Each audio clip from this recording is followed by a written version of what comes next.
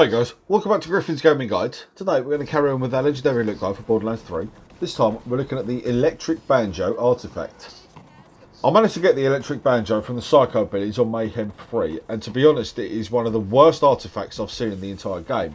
It's got a bullet protection chance of plus 20%, plus 16% shock damage, plus 27% electrocute chance, but for it to actually have a chance of electrocuting the enemy, you have to be standing pretty much on top of them, and it deals literally minute damage. You barely even notice it. The red text reads, "We could never have foreseen the success."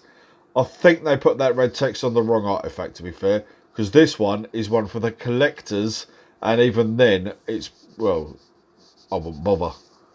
So guys, I'd just like to say thank you very much for watching. If you like what you see, please hit the like button.